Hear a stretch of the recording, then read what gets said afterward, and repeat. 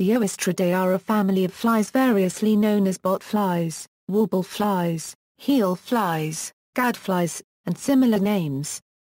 Their larvae are internal parasites of mammals, some species growing in the host's flesh and others within the gut. The human botfly, Dermatobia hominis, is the only species of botfly known to parasitize humans routinely, though other species of fly do cause myiasis in humans. General. A botfly, also written botfly, botfly or botfly in various combinations, is any fly in the family Oestridae. Their life cycles vary greatly according to species, but the larvae of all species are internal parasites of mammals. Largely according to species, they also are known variously as warble flies, heel flies, and gadflies. The larvae of some species grow in the flesh of their hosts, while others grow within the host's alimentary tracts. The word bot in this sense means a maggot.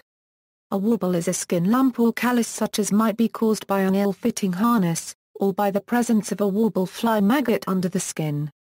The human botfly, Dermatobia hominis, is the only species of botfly whose larvae ordinarily parasitize humans, though flies in some other families episodically cause human myiasis, and are sometimes more harmful.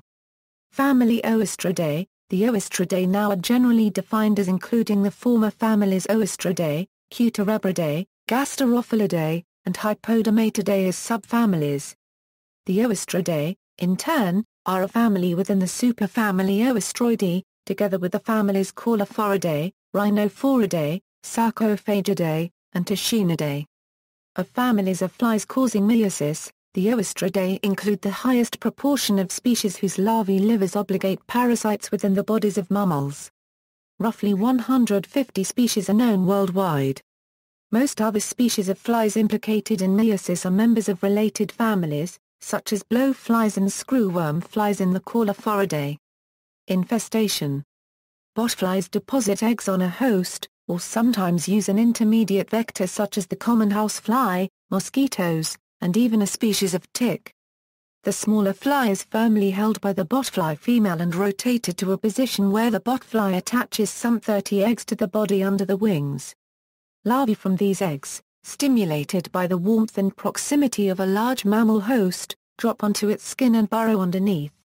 Intermediate vectors are often used since a number of animal hosts recognize the approach of a botfly and flee. Eggs are deposited on animal skin directly, or the larvae hatch and drop from the eggs attached to the intermediate vector. The body heat of the host animal induces hatching upon contact or immediate proximity.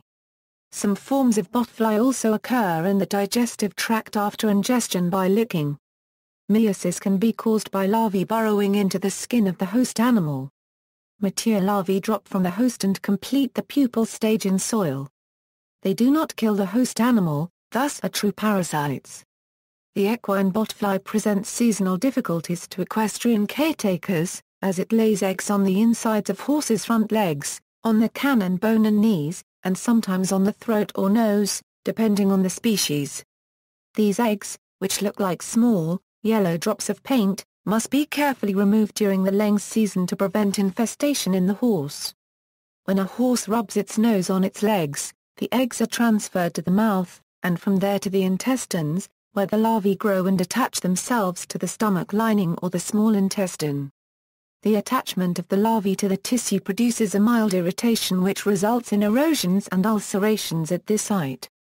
Removal of the eggs is difficult, since the bone and tendons are directly under the skin on the cannon bones. Eggs must be removed with a sharp knife or rough sandpaper, and caught before they reach the ground. The larvae remain attached and develop for 10–12 months before they are passed out in the feces.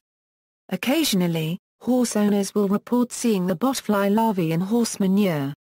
These larvae are cylindrical in shape and are reddish-orange in color. In 1 to 2 months, adult botflies emerge from the developing larvae and the cycle repeats. Bots can be controlled with several types of dewormers, including diclorvos, ivermectin, and triclosan.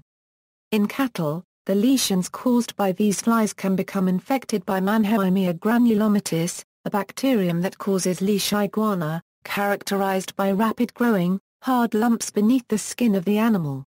Without antibiotics, An affected animal will die within 3 to 11 months. The human botfly occasionally uses humans to host its larvae. The larva, because of his spines, can pose an extremely painful subepidermal condition. One removal method is to use the tree sap of the matatorsalo, found in Costa Rica, which is reputed to kill the larva, yet leave its body in the skin. Additionally, one can attempt to seal the breathing hole of the larva with nail polish or Vaseline. After a day, with a licensed medical professional, the breathing hole is enlarged and the larva is removed via forceps. Squeezing the larvae out is not recommended, as it can cause the larvae to rupture. Their bodily fluids have been known to cause severe anaphylactic shock.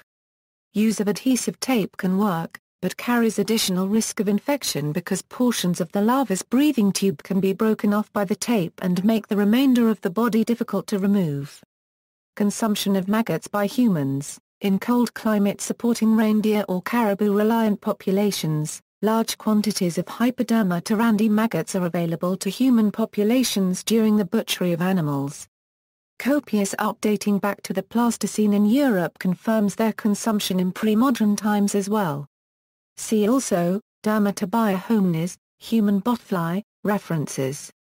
External links, encyclopedia.com article, Bug Attack documentary, includes footage and description of botflies, a Snopes article concerning a botfly infestation, human botfly, description and cure, on the UF/AFAS featured creatures website, Cuterebrella emasculata, squirrel botfly, Dermatobia hominis, human botfly, Gasterophilus intestinalis, horse botfly, Hypoderma lineatum, common cattle grub.